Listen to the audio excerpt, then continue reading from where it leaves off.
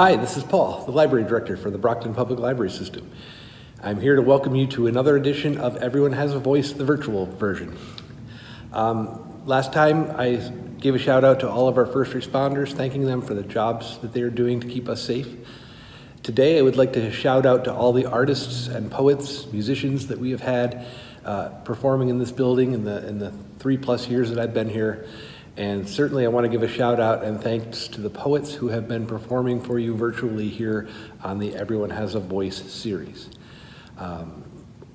When we can reopen again, we will, and we will continue to have the arts when we reopen, and we will continue to do the virtual arts programs as we can. Thank you very much. Enjoy the show, folks. Here in the silence, sometimes I just need to breathe. Not the usual breath of inhale and exhale, not the regulated process of moving air into and out of the lungs, but heart pumping, blood coursing through veins, propped up pretty blue centered in porcelain skin.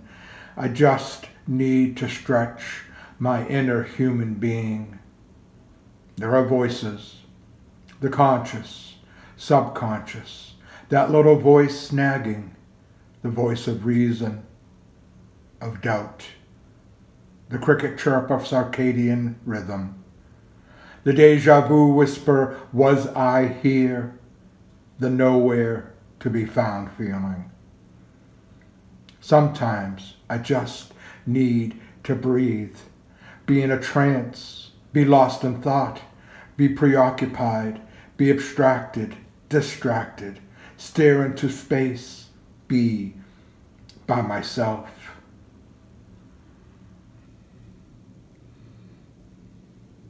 Once I had a lovely dream, a sweet dream it was.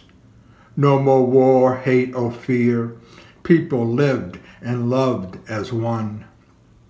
Once I had a sweet dream, a lovely dream it was. I woke up to reality and saw the perfect hell.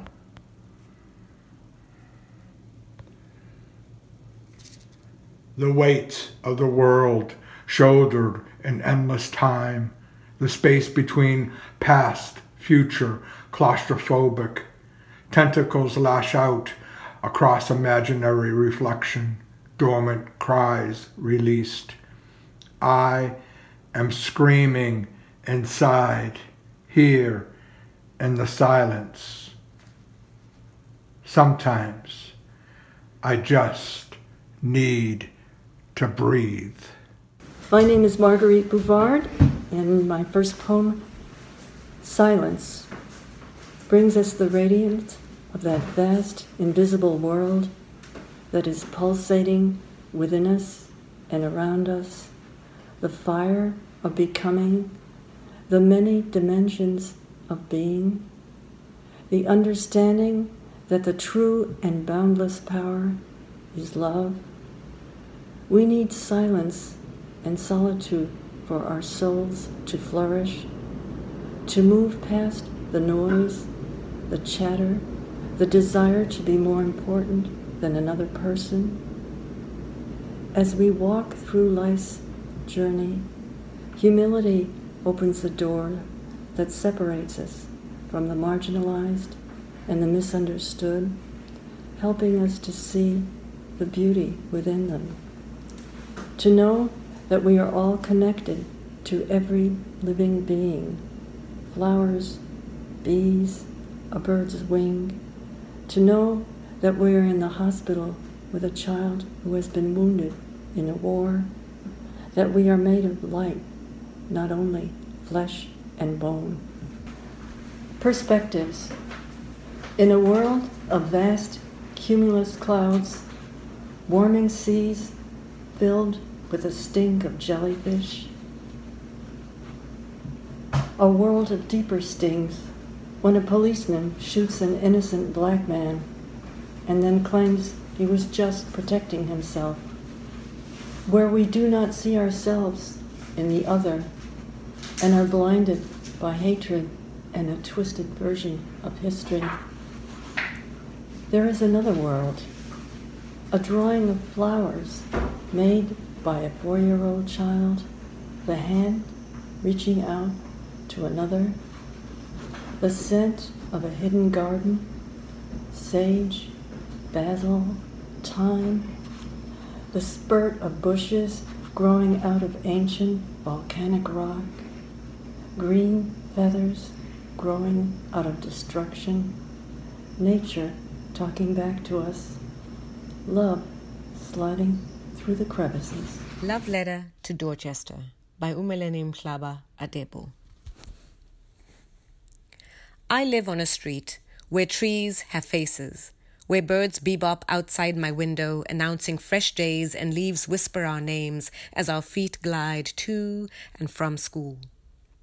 I live on a street where cars breakdance to bachata and hip-hop and wear flags like T-shirts so you know whose set they're repping.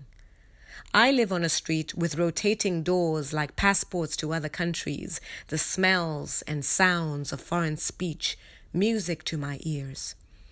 I live on a street where our son has street uncles on Fridays playing checkers by Ashmont Station, dropping knowledge about life and good manners. I live on a street that has a farmer's market every Friday, dance-offs and vegetable remixes amidst the eruption of subway passengers eager for a drink at Ashmont Grill or Tavolo. I live on a street where I practice marathon runs, the curve and rise just enough for our 6-year-old's little feet. I live on a street where sirens do double dutch in the air, policemen offer ice creams and smiles, teenagers drag bags like dogs reluctant for a walk. I live on a street where our mailman recites scripture like Jesus, spreading love in each mailbox as he passes by. I live on a street that has impromptu cookouts and wine versus beer offs on front porches, kids running around like bees, sleepovers, summer cookouts, reminders of what life should be like. I live on a street, now my village, now my tribe, my muse. This is Lou Fox. This is called Many Faces. If you gaze long enough, they'll peek back eventually. If your stare is bottomless, they become obvious. In the sky, in the frothy water that softly hides the sand from the scope of its ever-changing presence, in the billowing smoke of a campfire as I'm wiping s'more crumbs from my beard, and on the grimy walls of overused and undercleaned bathroom stalls. Faces take more courage than masks, but are much harsher on the heart. And not a soul can blame you for wearing one of your many masks, but going full-on face should be the new black. Then again, association with the phrase, in and of itself, would imply its death. On second thought, maybe our masks are the most valuable things we own. Thanks. And this is Birds of Paradise. Vibrant and yellow-bellied, their blooming necks outstretch the vase like miniature giraffes plucking food from the hands that typically take their presence for granted. Their slanted triangular heads cast shadows through the spider-webbed corner of my sky-blue wall, like pennants hung commemorating the remembrance of life's unfair circumstances. Afraid I'd devour and slowly kill the person I was glad you were, my mind, the flame to a Polaroid picture of a hopelessly vintage life. Every so often, I still find myself peeking out the window, looking for your warming shadow amongst the siding of the neighbor's house. The two of us, feeling sorry for ourselves that we were ever cut for this world, vibrant but yellow-bellied. Thank you. Hope. Bats, tigers, humans. Virus, replication. China, Italy, Spain, the globe. Fascination, consternation, trepidation, U.S. governors, White House administration. Family, friends, prime ministers' wives, disbelief and belief. Face masks, Zoom, social distance and sedentary ways. Flatten the curve, blunt the surge. Isolation, violation, wine and more wine. Sorrow, death. Heroes, healthcare workers, first responders, grocers, truckers. Pensive, Pence, Fauci, Birx, Adams. Unveil, prevail. Hope, faith, prayer, love, salvation, victory, normalcy. Smile again, laugh again, hug again. This is a poem by William Shakespeare from Much Ado About Nothing. Sigh no more, ladies, sigh no more. Men were deceivers ever. 1 foot in the sea and 1 on shore, to one thing constant never. Then sigh not so, but let them go, and be you blithe and bonny, converting all your sounds of woe into hey, nonny nonny. Sing no more ditties, sing no more of dumps so dull and heavy. The fraud of men was ever so, since summer first was leafy. Then sigh not so, but let them go, and be you blithe and bonny, converting all your sounds of woe into hey, nonny nonny. Another poem about the Four River Bridge. A new bridge unlikely, the journalist. The iron swing bridge of 1902 had been replaced in 1936 by a double draw of ornamented style with Art Deco handrails in bronze detail. The Bascule Bridge caused several accidents that added to the traffic and complaints. Soon pleas for a new structure reached the state. Send us a bridge to love, not love to hate. The temporary, all that we could get, soon earned its given name, erector set. With panels, pins, and bolts on shaky piers, they built the thing to last for 15 years. Not one to be the bearer of bad news, I call this bridge a comedy of errors. The Baker, Time to Rise, another poem about the Four River Bridge and a woman whose family lived on both sides of the bridge. The layer cake she brought across that day, baked on one side of the river to serve on the other, light as a goose down, strong as a well-built house, was after the recipe she learned from her mother. When she arrived, the dining room table was set. The steamers were ready to serve on the kitchen counter, the chowder hot, the cornbread steaming. She put down the cake. Her family came in to join her. They uncorked the champagne and emptied the china plates. The coffee was waiting. She cut through the heavenly cake. It was airy as goose down, the icing sweet as a song. The promise fulfilled, the timing was all. It was a cake they remembered, a cake like no other, baked on one side of the bridge in the river, taken across a series of borders, natural, municipal, all for the love of a son, expressed by a mother. How many borders had she crossed that day, for the sake of the cake that might have offended their taste? Impediments loomed in her son's adventurous life, in another town, with another impetuous wife. But it turned out to be the cake they remembered, baked and brought over the border, well known and traveled and run, across the bridge and the river, all for the sake of the love borne by one woman for her son. The city dweller copes with quarantine. You haven't lifted up your eyes to see the spring in years. If pressed, you'd say you didn't have the time, while jumping through the hoops of making it to work or getting caught in traffic while the errands multiply. So every year, on branches overhead, the buds have crowned unnoticed on the stems. And underneath your nose, the blades of green have cut their way through last fall's sodden leaves to blaze a trail for this year's daffodils. Indifferent to your inattention, nature goes about her business. Now, for once, you're at a standstill. Be at last a witness to the season. Let yourself be changed. You too belong to reawakening. A mound of sand, a pile of tires was all it took for us to play King of the Mountain. You clawed up over limbs of other boys, stepped on heads sometimes and pushed. You yelled in triumph at the top and got yanked down almost immediately. Pitched face first and yelping in dismay, until you sprawled in rubble at the base and saw that all the other bodies were above you. You rose, redoubled volume, and began the clambering again, and so it went, a stretch of striving and a speck of joy, accompanied by lungs and vocal cords. But if you found the view so special from the top, why keep it for yourself? Why not invite the others up to share it with you? Ah, my dear, I said, the world would be a better place if you were running it. I meant that. What I left unsaid, I meant as well. Unruly boys in harmony of triumph and defiance pitched together cry out an understanding. We are meant for humbling at our moments of success. We need correction.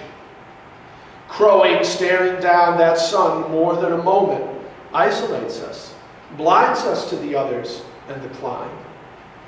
It's best to strive in company and help each other briefly to attain the peak, not seek to live alone at altitude. This is called Animal Crackers. Two children, 5 and 7 by the look of them, walked close together just ahead of me along the sidewalk, looking down. And taking turns, they dipped into the box of multicolored cardboard, lifting out one little animal after another. Siblings, it seems, with yellow hair. They lean in, meaning to shut out the world, but I, unnoticed, close, can hear their conversation. I bite the heads off first. The younger one, the boy, says thoughtfully, so they don't feel any pain. The girl, her tender curls despair of adult beauties, bouncing down in rhythm with her words, replies, I bite the legs off first, so they can't run away. Child, you were made. You were made for so much more than you give yourself credit for. Pretty face, multiply the human race. To be ravished, caressed, must we always be so stressed? When you look in the mirror, what do you see? A vision of God's creation. Is that enough for me? Or do you dare not to compare? Can we have imperfect flair? This should be enough. It never is. The world rejects the very breath I take. Can I live up to my potential or relive every single mistake? We're living in troubled times, violent crimes. Do we react, just ignore and draw the blinds? No affect, lifeless numbing to the corruption in our head. Barely batting an eyelash when we hear that someone's dead. Don't become an emotionless void. You have a choice. Be a voice. Take a stand. There's no change if you wait on others. You matter. Extend a heart and a hand. Our fellow man is a dying breed. Be the difference. Plant a seed. Give one another a reason to hope. Don't let one more person die. From I don't even want to talk about it. Corona, where we've lost our hope. What you do now could even change history. No more sitting in silence. Your presence is but a mystery. This is not just my town, it's yours too. Be a part of a force that's much bigger than you. Seek opportunities to be your best. Reach out to the hurting, broken, and depressed. Be a light in a dark place to heal the human race. Be the reason a smile is on a stranger's face. Do not be callous to one's suffering and be kind. Add to the healing of others' soul, body, and mind. Little things matter. If you see a problem, be a part of the solution. Don't be a burden in society's pollution. You were made for so much more, so see it and let it be your mission. It can change with a willingness to make a decision. Have a vision. Give it life and purpose. Open your heart. You can't begin a revolution if you don't do your part. The child in me has demons to get over. This adult is insecure, afraid, always looking over her shoulder. You gave me life. but oh, the hell you put me through.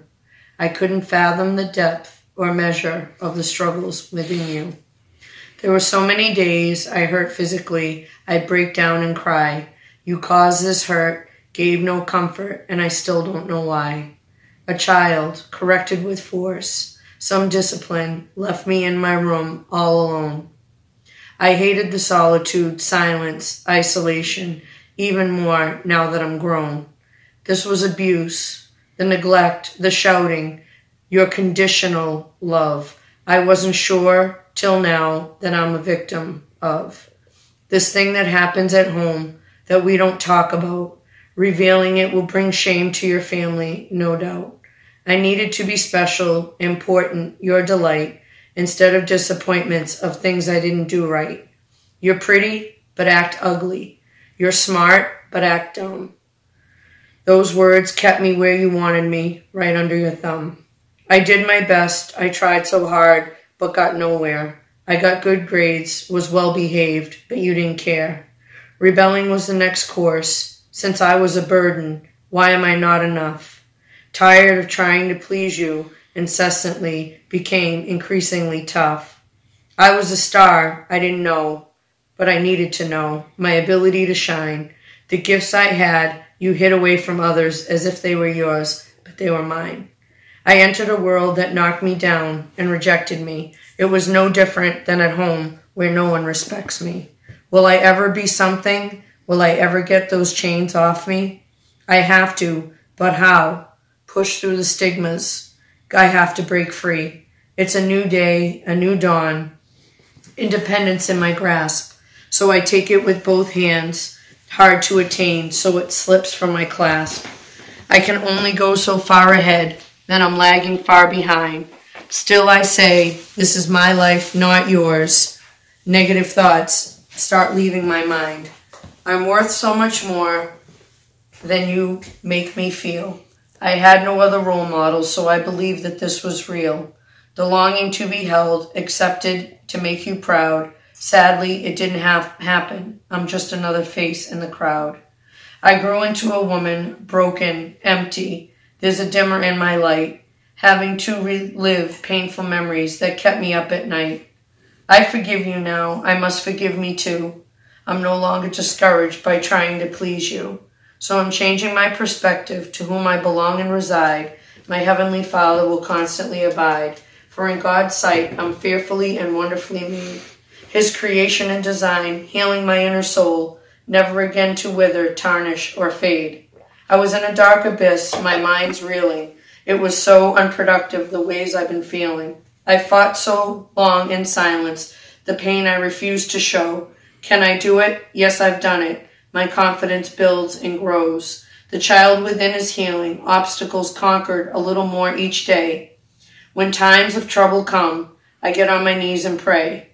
God is my true Father, so I'll please him with all my breath, and I won't stop this journey until the grave. Until the end, my dying death. Hey everybody, this is Jason from Oddball Magazine, and I wanted to read a poem for Everyone Has a Voice. It's called Poems and Pens. Here we go. Jagged Thought 312, Poems and Pens. And you can catch all of my stuff at oddballmagazine.com, as well as a lot of other poets, artists, and mental health advocates. So here we go. Jagged Thought 312, Poems and Pens. Imagine me 20 years old, almost 20 years ago. Look at all the poems that have come from that pain. Look at all the scars that I can relive on each page. Every scribbled inch of ink must have been for something. Because those full moon evenings, that slow, lethargic, manic writhing, legs twitching, hands shaking, mind not stopping to take a break, only medicine to put me to sleep, pills to make me feel awake, the eventual break that comes after each descending dip, each morning after nights without sleep, that quick-thinking, non-linear rotation, synapses firing, calm the baby with medication, slow the poet down with something to make the pen stop, and sit down, calm down, rest for now, watch the clock. That was for something, right? I'm a writer, and it's so exciting to be living. Not every day is perfect, baby, far from it. But it's a staircase that I'm climbing, to my own personal island. Maybe there's fight inside me left to spring loose like baby teeth, maybe. Maybe I will just bleed ink if you cut me. Maybe I will bleed out in rhythm, the blood of a poet, a writer, a loose leaf writer. And today we talk of hope, right? Everyone talks the word down like a science. Like we just know what it is. Like Brandy said, it's just ingrained in us. Hope. Hope got me out of the medicinal farm. Hope came and woke me up. Folded my clothes, put them in a hospital bag with a wrist tag, signed me out. You want to talk hope? Knowing that you will one day get out, that's hope. Knowing a life where maybe you'll see ghosts of the poems you wrote in the bookstores, that's hope. Finding a reason for that goddamn thinking, knowing you have to wake up only to begin again, that's hope. Because there has to be some reason, right? It's not all for nothing, right? Maybe I do have hope. I have hope for the ones I've lost who left me lost in thought. To come back into my life. Say it's all right. You can come back. Say hi. I made it. I'm doing fine. Let's get coffee and you can show me pictures of your family life. You were. They were. We were. They were. No, you're everything. Because we aren't all alone in this longing. They were your shining light in the darkest night. Maybe they left you because the train of thought got too dark deep in the clouds. Maybe they mistook your thoughts for proud. Maybe those thoughts got so loud they started speaking tongues to calm you down. And that was then, but now is now. Hey, if that's you, then you are just like me, and I still take the medicine, just a different prescription. You never knew me back then. Who knows, we might have been friends. But my pen is glistening with another 100,000 words just like this one. Each poem written on loose leaf, scratched pencil marks could have been scars. Could have been holes in my lungs. Could have been broken bones. Could have been, but just became poems. Poems and pens. That's all life is. Poems and pens, brushes and palettes, films and lens, strings and musicians. The heartbeat is a drum beat. It's all repetition. Mathematics, really, if you want to get deep about it. It's all math and statistics and heartbreaks and morticians and birthdays and weddings. Just black stars in the bright night. That's all we are. That's all that life is, if you want to get deep about it. Thanks for listening. This has been Jason Wright. You can check me out at oddballmagazine.com. And thank you, Philip, for everything you do for Everyone Has a Voice. And we'll see you real soon.